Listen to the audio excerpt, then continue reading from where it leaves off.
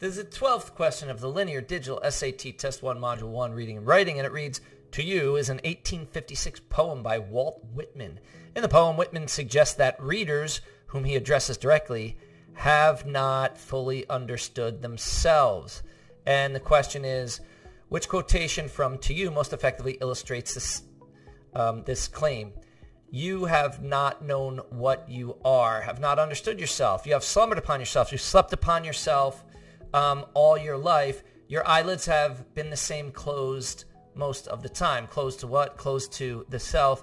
Answer is A is going to be your correct answer. See the full-length video, including why the wrong answer is wrong. Check us out on YouTube, IB Masters Learning Center, and have a great day.